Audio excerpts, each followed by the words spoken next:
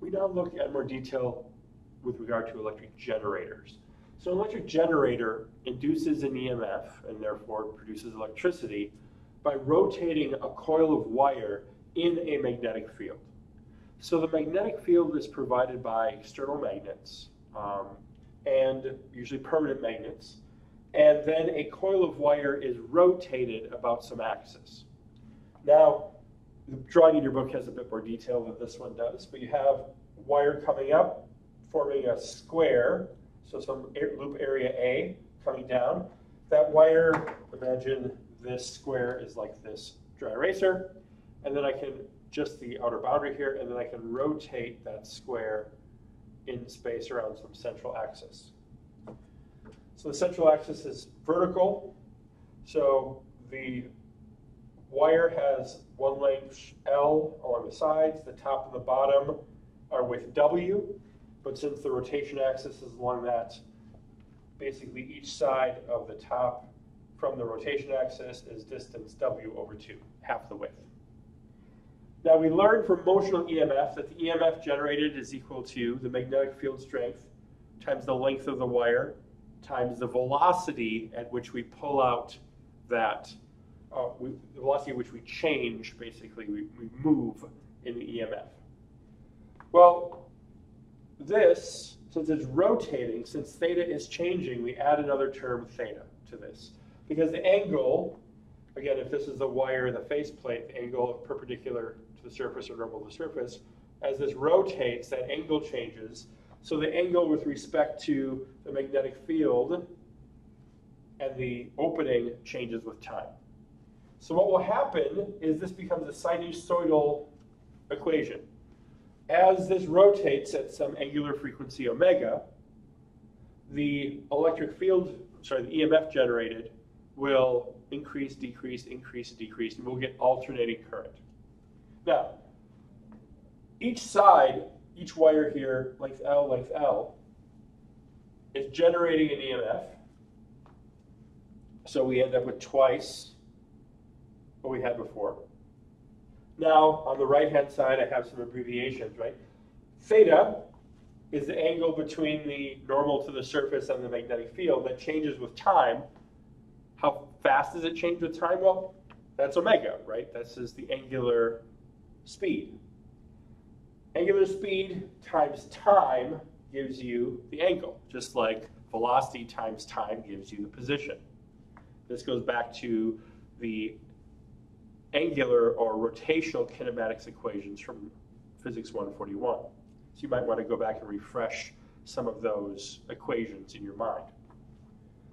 The velocity of this wire, because this wire as it rotates, this edge is moving, in this case, towards you right now at some speed v, and this one is moving down and away at also some speed v. I don't know what v is. V depends on how big this loop is and how fast it's spinning, right? It depends on how far you are from the rotation axis and how quickly the angular frequency or angular speed that this loop is rotating. So I'm going to make some substitutions. I'm going to substitute in for theta, the angular frequency and the angular speed and the time. For the velocity v, I'm going to substitute in the angular speed and position r here. Next step, I'm going to get rid of r. Again, r, how wide this is? Well, it's the width of the loop divided by 2. So r is the width of the loop divided by 2. Notice I've written a regular w here, not omega. So this has two w-looking characters in this equation. Be sure you keep them apart. For now, omega with the little serifs on the top is the angular speed. The w sans serif, right, without those little marks, is the width. So I replace the distance from the rotation axis to the width over 2. Now I have 2 here, I have divided by 2 there, those 2's cancel. I have the length of the wire here. I have the width of the loop. Length times width is area, right? Area is length times width, so I replace the length times the width with the area. I do add one term, n. Your book kind of just throws that in there, so I will as well. All the derivation we've done up to this point is for a single loop of wire. But if you have multiple loops of wire going around, each loop of wire generates an EMF, so you have to add all of them together. So multiply the number of loops of wire. In this case, it would just be 1, but it could be hundreds or thousands of loops of wire, times the magnetic field strength, times the area, times the angular frequency. So this together, these 4 terms, N, B, A, and omega, I'm going to call E naught, the EMF. This is the maximum EMF. This is as big as the EMF can get. Because the last term, this sine term, sine just goes between -1, 0, and 1, right?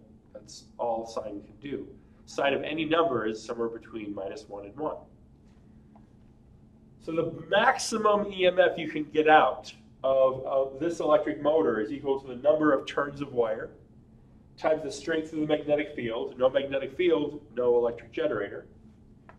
Times the area of the loop. So the bigger the area, the bigger the EMF you generate. Times omega, which is the speed. So spinning it faster generates a bigger EMF, just like pulling out the, pulling the rail across, changing the area in that motional EMF argument we had before gives you a bigger EMF. So the speed at which the flux changes affects the EMF. So I'm going to have these 4 things equal to epsilon naught. That's just the maximum possible EMF times this sinusoidal function. So if you know what the angular speed is and you know what time t is, you can tell me what the EMF is at any point in time, but it can't be above E naught, right? E naught is the maximum value. So I'm going to look at this plot. So what does a sinusoidal function this EMF look like? Once again, the maximum EMF that you can get, E naught, is equal to the number of turns of wire or loops of wire in your electric generator times the strength of the magnetic field provided by the magnets, times the area within the loop of wire, times how quickly this loop is turning, right? The omega here is the angular speed. The EMF at any point in time oscillates. It's equal to the maximum EMF times this sine function, which of course, omega stays constant with time if the generator is spinning at a constant rate. What changes with time, of course, is time. So when you plot the EMF as a function of time, you will get something that looks like this. Alternating current. The current goes up to some maximum EMF, falls through 0 down to some minimum EMF, and then back up. Now, this alternating current, that's one of the reasons it's so useful to use alternating current. Not only is it good for energy transport over long distances, high power lines, it's more efficient to push AC current through them than DC current. It's also easier to generate, at least for motional EMF, it's easier to generate alternating current using these rotating coils of wire. You can add brushes to your electric generator and begin to turn AC current into DC current. And what brushes do basically is it keeps the current positive. So here the current is positive, then it goes to negative, then it goes to positive. When the current's about to go negative, what happens in the generator is the terminals that the motor is hooked to switch. And you get something that looks like, rather than having all positive and negative, you end up getting all positive